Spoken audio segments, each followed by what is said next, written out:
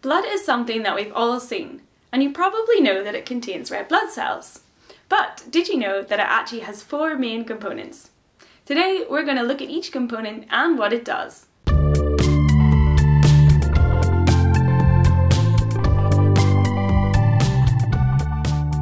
A great way to improve your understanding and boost your grades is with my study along workbooks. These are specifically made to use alongside my videos and contain loads of tasks and exam questions. By downloading them, you support me in continuing to make these videos. Get yours now from emmatheteachie.com. The blood is part of the human circulatory system, along with the blood vessels and the heart. You'll learn more about these in separate videos. There are 4 components of the blood. You need to know what each part does and what it looks like. It may surprise you that over half of your blood isn't actually made of cells. It's made of plasma. Plasma is a pale, straw yellow coloured liquid. Its function is to transport your blood cells around the body, along with some other chemicals such as carbon dioxide, urea, and proteins. Then we've got red blood cells. These have the important function of carrying oxygen around the body, bringing it to the cells that need it. To do this, they have some special adaptations. First up, they've got a pigment called hemoglobin. This can bind strongly to oxygen, which helps them hold on to it and carry it around the body.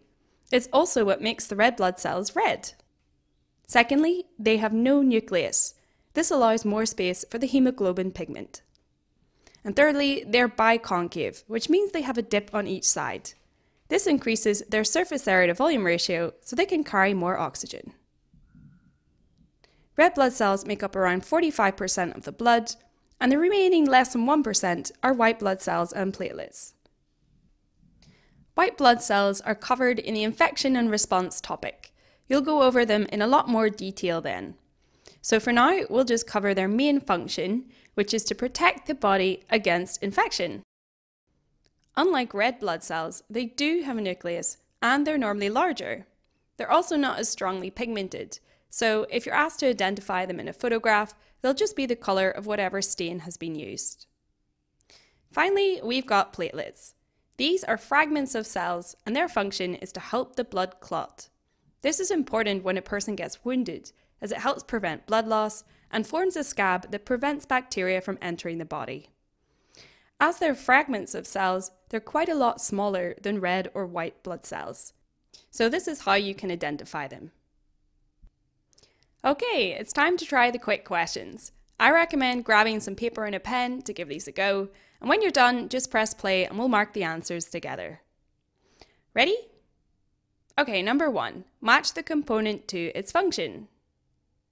We've got a red blood cell here, and its function is to deliver oxygen to the cells of the body.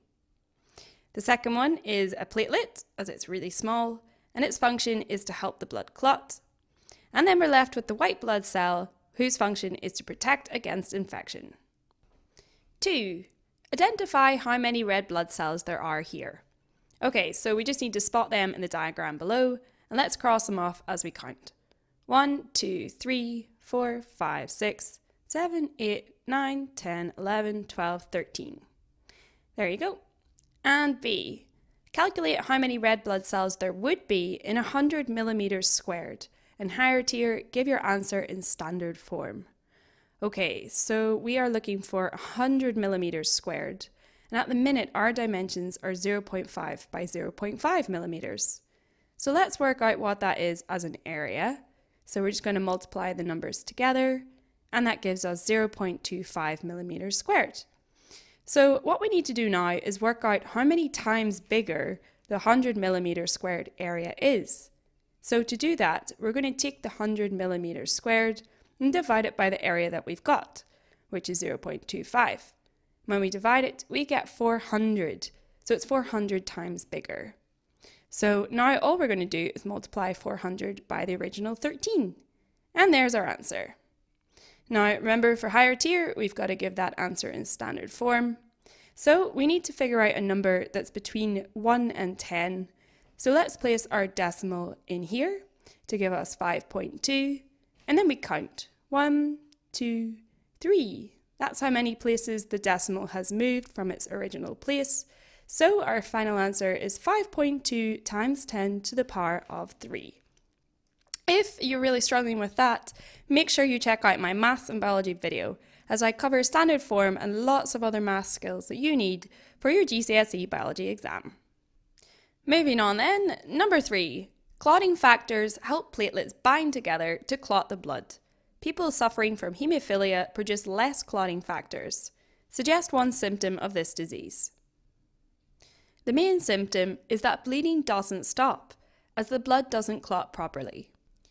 You could also have suggested specific examples, such as nosebleeds that don't stop, bleeding gums, bruising easily, internal bleeding, etc. Alright, how did you do on the questions?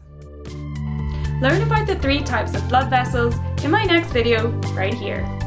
And don't forget to subscribe, it really helps others see my videos and you'll get to access loads more too. Thanks for watching and bye!